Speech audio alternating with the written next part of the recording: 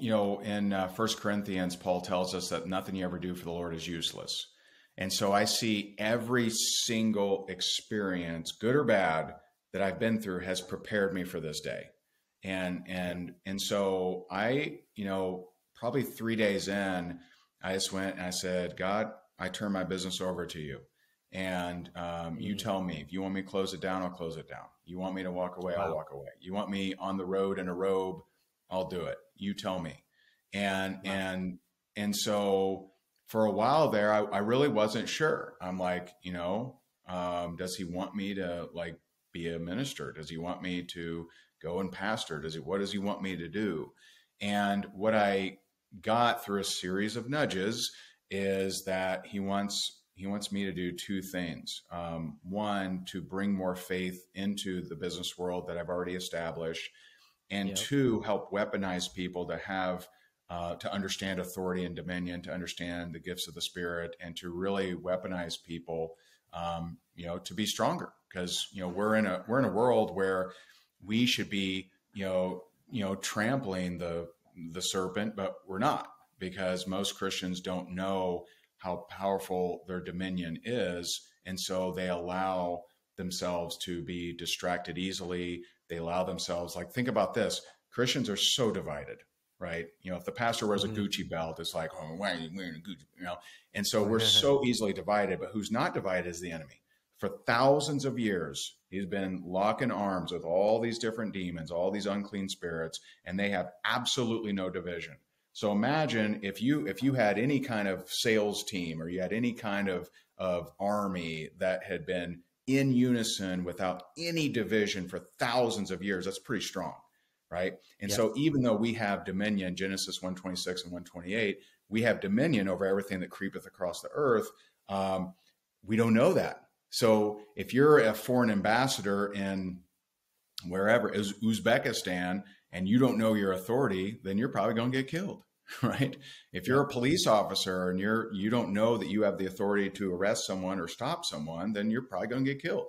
And so that's, Christians are being just tossed left and right so easily and distracted so easily because they don't know their dominion. They don't know that, what did God actually want us here on earth? And so I know that that's part of my mission, is to help people have more authority and dominion.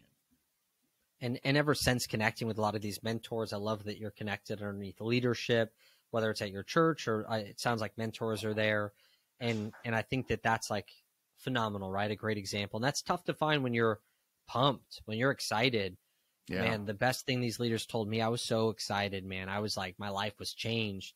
And they were just said, just don't let anyone just like put out the fire. Like everyone's going to try to control you so much that they suck all the oxygen out of everything. And I had great people as well that just pushed me out, just like, and it just shows like how much you've been accelerated too, the way that you're teaching and training. That's why I said, it's like, man, was this guy like a pastor? He walked away from God and then decided, oh, I'm going to come back now. Like if anyone goes and checks out Ray Higdon's content, you're going to see that's what it'll feel like. I do want to go back, but I want to stay on this moment of what's the focus now? Tell me how the company's shifted. Has anything changed? I know the messaging has. You have a group now where you're dropping your daily wisdom. You said 6 days a week that you're dropping stuff and sharing what you're learning from the Bible. Yep. That's probably something new, obviously. Has anything shifted in the business model? I just really believe that you probably heard the different prophecies of the next move of God's going to be in the marketplace, and just how God's going to use these business leaders. And I truly believe that as well. I mean, look I literally took my whole men's community and made it a Jesus-centered, Holy Spirit covered, God multiplied message. And that was so scary. And it just, so much breakthrough has come since. So for you, what's changed in the business model, and maybe break it down for some of the people that don't know exactly what you do?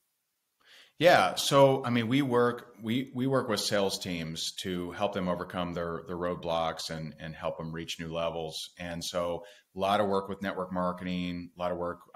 Recently, I've been doing a lot of work with real estate teams, with insurance teams, with franchises, but mainly, teams. And so once you teach biblically, hard not to. right? I mean, once you dig into like Solomon, and once you dig into Proverbs, once you, dig into some of the just really juicy stuff, Romans, 7 and 8, when you dig into that juice, it's hard to just go back to, just, you know, I don't know. I don't have an example, but it's hard to go back. And so I've just, I've just been listening, and I've been obedient. And I do a lot of speaking events. Next weekend, I'm speaking up in Tampa, and they're a very faith heavy company, and they love the idea, of me mixing scripture into my regular training. 3 weeks ago, I was speaking at an event that had booked me prior to all of this, and I'm up there, and I'm just like, I get the nudge to, I forget which one I was sharing. I think James 1:5 and 8. If you lack in wisdom, ask for it; it'll be given liberally and without reproach. But you got to have faith, right? And so I was prompted to share that, and I'm like, I didn't have permission to do that, and I don't know if they're faith based. And I came off, and the CEO has one of the most amazing salvation stories I've ever heard, and he was so happy that I shared it. Wow. And so I've just been listening. I've been listening, and so I'm pretty bold about it. I mean, it's all over my social media, and some people have told me, "Hey, I can't follow you anymore." I'm like, "Hey, no judgment. I got you. I hear you, rooting for you." But a lot more people have been turned on. Not that that's the reason I'm doing it, but I love it, and so I'm mixing it into literally everything that I do. I'm not making it. It's not like it's the sole focus, except for my faith group. My faith group I've started, and that's obviously all faith. I keep it very specific there. But in all of my other things, I'm mixing scripture in. So like we run a 6-week boot camp, I guess, called Top Earner Success School.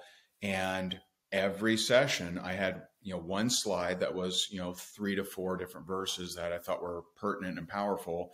And so I'm just mixing it into everything that I'm doing. And, that's a balance, because a lot of times I want to go like heavy, hardcore, translation kind of stuff. But I got to balance it of, okay, is this going to serve them? Because I the number one rule of teaching is don't confuse. And so I got to keep it to where it's easy to consume, and so, but still bold in my faith.